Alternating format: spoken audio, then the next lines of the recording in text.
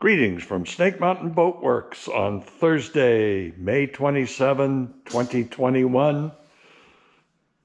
It's my turn to introduce you to Mistake, a 1959 17-foot Chris-Craft Sportsman who's come in for a new true 5200 bottom. She's powered by this monster Chevy 350. I am guessing this puppy races across the water. She's really in excellent physical and cosmetic shape elsewhere. She's been well cared for in the New Hampshire Lake region, Lake Sunapee in particular, as well as Winnipesaukee. Remember, this model, the Sportsman model, that Chris-Craft put out from about 1952 through 59 has a plywood inner skin, which we had hoped to save.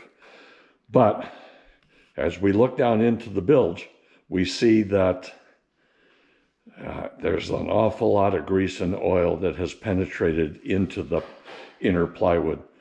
So I am 99% certain we'll have to replace at least the plywood inner skin that is aft of the helm station. So we've removed everything that at this point needs to be removed. We still have to wrap the steering box because they sometimes leak when they're upside down. But beyond that, we will be flipping her soon and beginning to remove her exterior bottom planking. From what we can see on the inside, her framework is in good serviceable shape, but we won't really know until we get that plywood off. All of it will come off.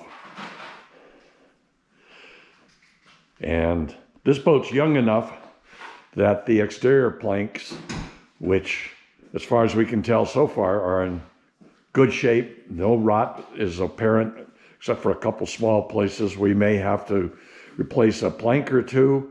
We'll know better and report to you when we get to that point.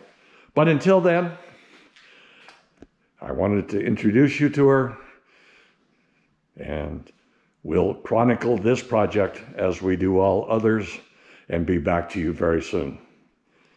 That's our introduction of the 1959 17-foot Chris-Craft Sportsman. Thank you so much. Bye-bye for now from Snake Mountain Boatworks.